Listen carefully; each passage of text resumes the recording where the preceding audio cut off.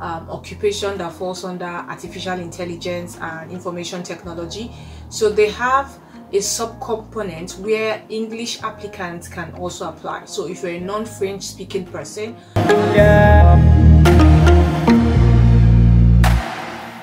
hello beautiful people, welcome back to the Canada Info Hub channel. My name is Wolo. I live in Winnipeg, Manitoba, Canada, and I love to talk about everything Canada, including immigrating to Canada. So last week was very tiring for me. I just decided to take some time to rest. I was supposed to upload this video last week, but I just was so tired. I said I would rest. Okay, if this is the first time you're seeing my face, I'll request that you subscribe to this channel and give me the thumbs up. Destroy the like button. Yes, that's what I usually tell people. You don't need me to remind you of destroying the like button.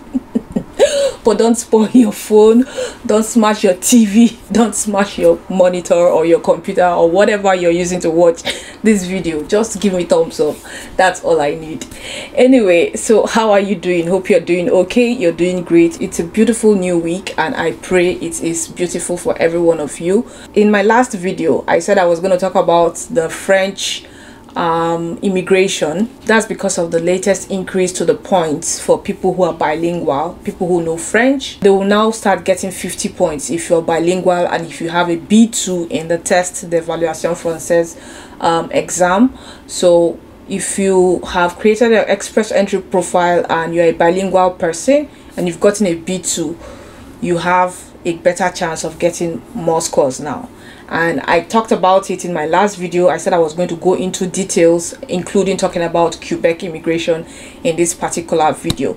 So for those who don't know, you now need to add French to actually boost your scores. So it is very, very important that you start learning French. Yeah, if you know that you're determined to come into Canada, it is very important you start learning French and learn French to the point where you take the exams, you get a B2 in the exams, and then you'll be eligible for different provincial nominations. So I'll be talking about the provincial nominations that you will be eligible for if you are bilingual. Number one is Ontario. And Ontario, they have no restriction when it comes to choosing people from the express entry pool, especially those who are bilingual. So what you do is you choose French as your primary language and then English as your secondary language, as long as the French is a B2. When I mean a B2, you have a B2 on all four factors. B2 in speaking, reading, listening, and writing on all four factors. It is best for you to choose French as your primary language for you to get a provincial nomination from Ontario. And Ontario actually have been giving provincial nomination to people who have a comprehensive ranking score as low as 440, 450. In fact, last year they gave to people who had comprehensive ranking score of 330. It was that low because they were bilingual. So that's one thing for Ontario. If you're targeting Ontario to get a provincial nomination, I've already explained it before, put your primary language as French and then you get a provincial nomination from Ontario. They are not restrictive when it comes to the occupations or the knocks. They just choose everybody as long as they've chosen French as their primary language for those who are already in the express entry pool. So that's number one province. Number two province is New Brunswick. New Brunswick has a French pathway that is strictly for people who are bilingual, and you just have to create your profile on their webpage and also indicate it in your express entry profile that you're bilingual. Once you do that, they select you from the express entry pool and give you a provincial nomination. So that's number two for New Brunswick.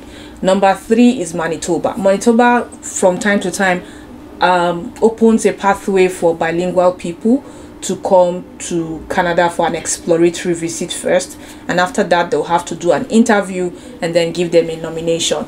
So that is it for Manitoba. Once they publish the time they open for francophone people, I usually announce it. I've announced it once on this channel.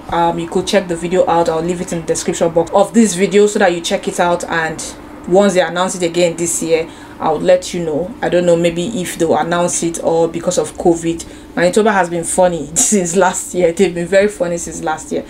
So that is it for Manitoba. Then the fourth province that I know gives provincial nomination to French speaking people is Nova Scotia. They selected bilingual nurses from the express entry pool and gave them provincial nominations. So these are the 4 provinces that give you provincial nominations.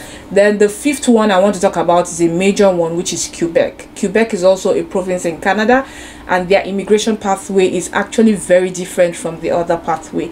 So what you need to know is they have the ARIMA portal where you have to create your profile, and then they do some selection draws once in a while depending on the criteria they set for the draw.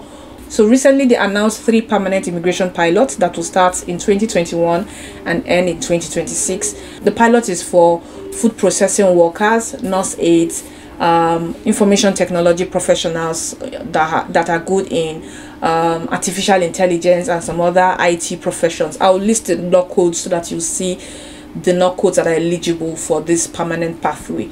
So if you're bilingual, you can create the ARIMA portal, but what they are concentrating on is actually people who have permanent job offers and are currently working in Quebec. Those are the ones they actually giving nominations to, and also to immigrate under the Quebec immigration pathway. So like I mentioned, the pathway is actually different from the other part of Canada immigration, and I would leave the point assessment grid where you have to look at the point assessment to assess yourself if you were able to get enough points.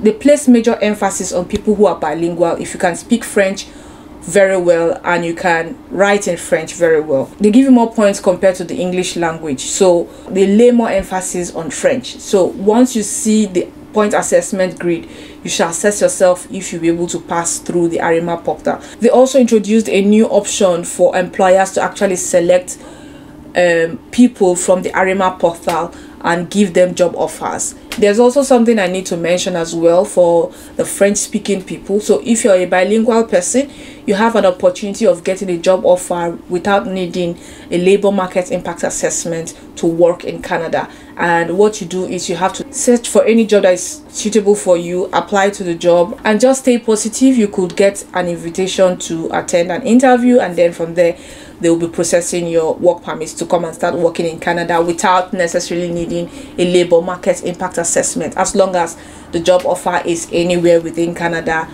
besides Quebec. You know, Quebec has their own immigration pathway, which I just recently talked about. Another thing about being like bilingual also is that you earn more money compared to somebody who is not bilingual. I almost forgot this aspect of the 3 permanent immigration pathway that was introduced by the Quebec government, and that it has to do with the occupation that falls under artificial intelligence and information technology.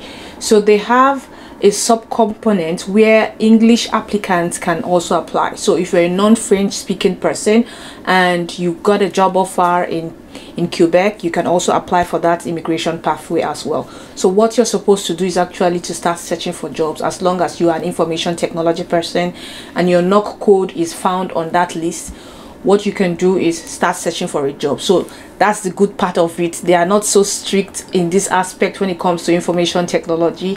They relaxed the rules. They also mentioned they'll be giving 138 selection certificates to French speakers and then 137 selection certificates to non-French speakers. So if you want to be among the 137 non-French speakers, if you're an English person and you're an information technology professional, the best thing you should do is to start searching for a job, especially if you know that your NOC code is among the NOC code listed for the occupations that are eligible under that immigration pathway. So this is the information I want to share. I also would like to let you know that for Quebec, if you have to immigrate under Quebec, it is best to seek the advice of a regulated immigration consultant who is regulated in Quebec, because their regulation is also different.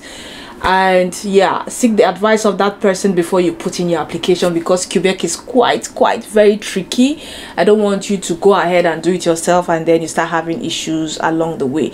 You can do it yourself if you want to actually do it yourself, but I will recommend you seek the advice of a regulated Canadian immigration consultant that is regulated to work in Quebec. Okay, so for those who want to apply under the food processing and nurse aid pathways, the only thing you can do is to start searching for a job. but you have to be bilingual. If you are not a bilingual person and you're searching for a job, it will be very difficult, because they are looking for people who can speak French, not people who can only speak English. So it's an opportunity for you to start learning French. There's no harm in trying to learn French if you know that this is the only way you can get into Canada, maybe through a job search and through a job offer. You should start searching for a job. Yeah, so you also need a Quebec standard resume, which is very different from the Canadian standard resume, and you can start searching for a job using any of the websites I'll be leaving in the description box of this video.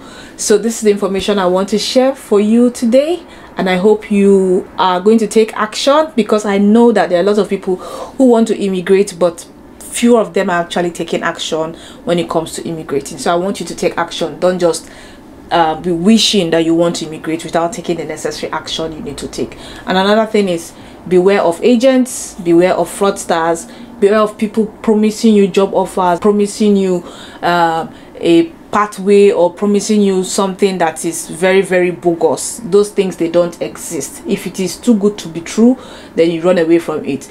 Run away from people who are asking you for money to help you look for a job. Those guys, they will just eat your money. They will not do anything for you. So please don't fall victim to such people. So that's the information I want to share today. And I also would like to say that I'll be coming on live on Saturday with Marina. I've already put the information on this channel, on the community page of this channel, that I'll be coming on live with Marina on Saturday. So that's all I want to share for you today. Thank you so much for watching, and don't forget to smash the like button, subscribe to this channel, share this video with your friends and family, and see you on my live video with Marina on Saturday. Have a good week. Bye.